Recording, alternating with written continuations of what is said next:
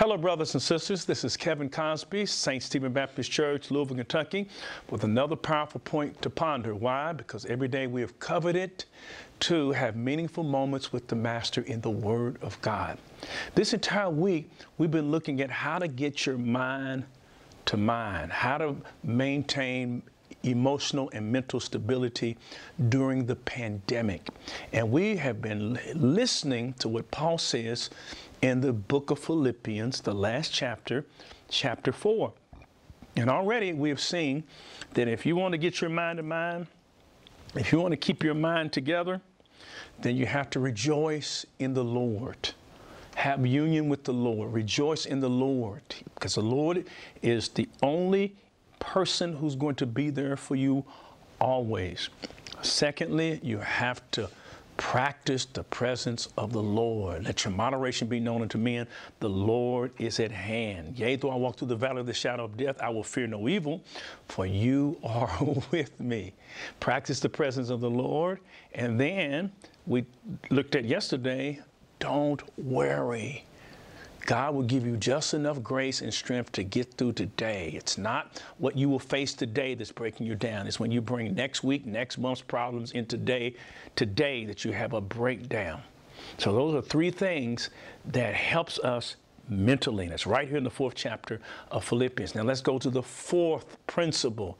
Amen. Practice the presence of God. Rejoice, worry. And here's principle number 4, Philippians chapter 4 and verse 6. It says, don't worry about anything, but in all your prayers, ask God for what you need. So the 4th principle is this: learn how to pray. Ask God for what you need, and God will answer those prayers. God will give you what you need. Hebrews chapter 11 and verse 6 says this: no one can please God without faith, but whoever comes to God in prayer must have faith that God exists and rewards those who seek him. So when you seek God in prayer, some way, somehow, God's going to reward you for seeking him. Look at Matthew chapter 7, verse 11. As bad as you are, you know how to give good things to your children. How much more then will your Father in heaven give good things to those who ask him? Now I'm going to tell you something that is critically important to know about prayer and how God acts. Anything God does in your life or in the world was started because somebody prayed. That's the power of prayer. And Paul says again in Philippians chapter 4, verse 6, after he says to rejoice, after he says the Lord is at hand and act like the Lord is present, after he says don't worry about anything, then the 4th thing he says is to pray. Pray. Ask God for what you need. Pray. I heard Dr. A. Russell Alkert, who's the pastor of the New Zion Baptist Church, and he was the first person I ever heard say this. He is such a great preacher, great man of God. And Dr. Alkert said, much prayer, much power. Little prayer, little power. No prayer, no power. And that's true. If you don't have any power, it's because you're not praying. And you should pray every day. Now, if you're an occasional prayer and you only pray during a crisis, or you act like God is your spare tire, when do you use a spare tire? You only use a spare tire when the other tires go flat, and then you pray that the tire is there. Well, that's not prayer. Prayer is a relationship. It's an ongoing conversation with God. And if God has not answered your prayers lately, could it be that God is busy with regular customers? You need to become a regular customer when it comes to prayer. Now, what is prayer? Prayer is simply this: talking to and listening to God. Talking to and listening to God. You talk to God. Often we use the acrostic ACTS, A, C, T, S, A, adoration. Pray and adore God. C, confession. Confess your sins to God. T, thanksgiving. S, supplication. Tell God what you need. But listen to God. You listen to God by having your Bible open and reading the Word and letting God speak to you.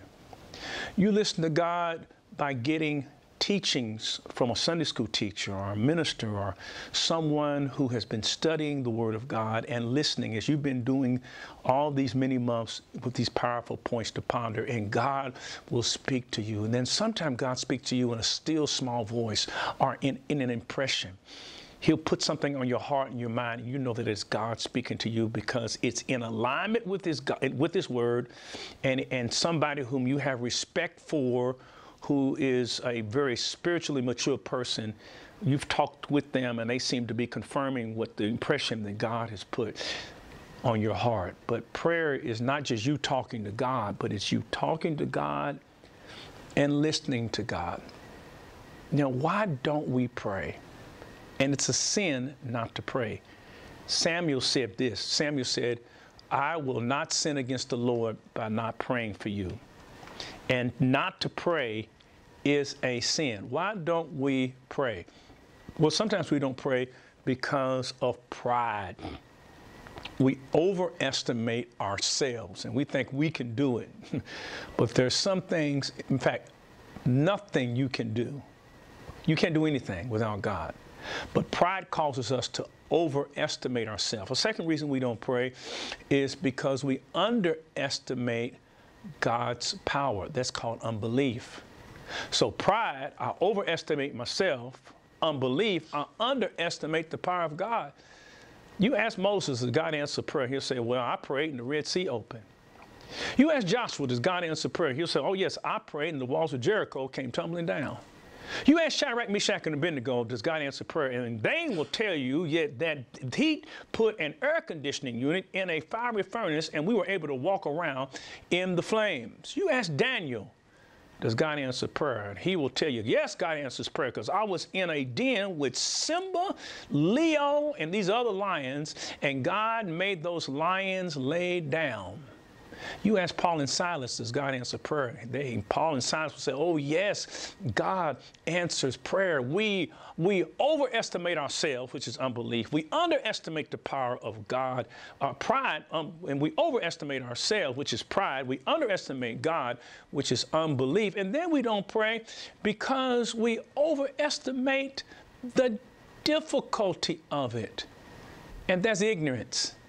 We don't pray because of pride, overestimate ourselves. We don't pray because of unbelief, underestimate God. We don't pray because we overestimate the difficulty, and that is ignorance. Because we've been to church and we heard some professional deacon pray a prayer that they pray, by the way, the same prayer, or some preacher says the same prayer every week. And so they've mastered it, and we say, well, we can't be articulate like them, so I can't pray because I don't know all these theological words to use. And so we think it's too difficult to pray. But prayer is just simply telling God how you feel. Just pouring your heart out to God. And don't use Christianese language. Don't use Christianese language. Don't use thou, Father, heart, omnipotent and benevolent. You don't have to use all those, high-sounding religious words. When my kids, when they were young, or I have my granddaughter, little Zuri, she calls me the sucker granddaddy because she's always coming to me to get a sucker. Anytime I see her, and I just get me some suckers, and she'll take me off to the side and she'll start praying to me. She don't pray to her grandmama.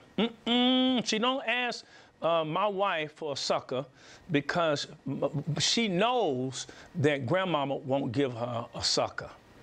But she knows that granddaddy will give her the sucker. So when she comes in, she'll take me off to the side and she'll say, Granddaddy, do you have a sucker candy for me? And she doesn't go and say, dearest grandfather, benevolent, creator of the Cosby clan, would thou in the name of Jesus bestow upon me, Zuri, your granddaughter, a lollipop Hey, sucker, wouldst thou doest this? She doesn't do that. She just comes to me with simplicity and humility because she has a relationship with me. And she believes that if she asks, I will give it to her. She believes I have it, and she believes I'll share it. So she says, hey, Granddaddy, do you have a sucker candy for me? And you know what? I can't think of one time that girl has asked Granddaddy for a sucker candy that she didn't get her sucker candy. Now, I may have had to delay giving it to her, and sometimes when we pray, God will say yes, and then God will say no, and then God will say wait. And then sometimes God will say, well, I'm not going to give you that, but I'm going to give you something better than that. So he says no to one thing so God can say yes to another thing. But she gets her sucker candy. Now, if I can do that for Zuri, will not God, whose love is infinitely more than human love, not do that for us? We overestimate ourselves. That's pride. We underestimate God. That's unbelief. We overestimate the difficulty of it. That's ignorance. And then we underestimate the value of it. In other words, we don't want to give it any time. We don't give it any time. But if you take time out to pray and really pray, it's almost like, suppose a bus driver is driving a bus, the city bus or whatever bus, and he's driving at night, and all of a sudden he's in a ditch. And so he gets out of the bus and he starts trying to push the bus out of the ditch, not realizing that sitting in the bus is Clark Kent. You don't push the bus when Clark Kent is on the bus and wants to help you. And when you have God in your life, you've got the power through prayer to get out of a lot of ditches. And if you're going to maintain your mind in this pandemic, you got to rejoice in the Lord, because you can lose anything but the Lord. You've got to practice the presence of the Lord. Let your moderations be known unto man. The Lord is at hand. You can't worry about anything. God will give you grace to meet tomorrow when tomorrow comes. And then fourth, you've got to pray about everything. Let God know what you need in prayer. Let's pray together. Heavenly Father, thank you for your word and for these wonderful principles that are right there in the 4th chapter of Philippians. They are inspiring us. Somebody is really being inspired by this word. But Lord, we just don't want inspiration. We want to incorporate it into our lives, and we want to do exactly what the word says to do in the name of Jesus. Grant that it might happen. In Jesus' name, amen. God bless you. Thank you for being with us on this another powerful point to ponder.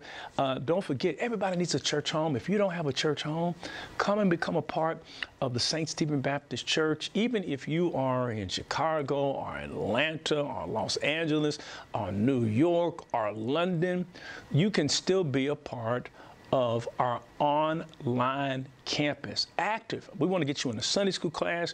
We want to get you to come to do some things in your community in the name of Jesus. In your community, even though you're connected to St. Stephen Church, you're going to still be a part of a fellowship, all right? So if you don't have a church home, it's time to get connected to the church.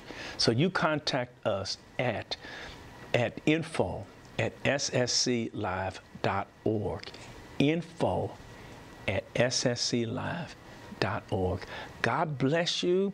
Tomorrow we'll pick up on this again, and we'll close out Saturday, and you want to be here, believe me, for Saturday. Journey with us this week as we get our minds to mind. And as we close, don't forget, we say it every day. Stay safe, stay sane. If you can, stay home. God bless you. See you tomorrow.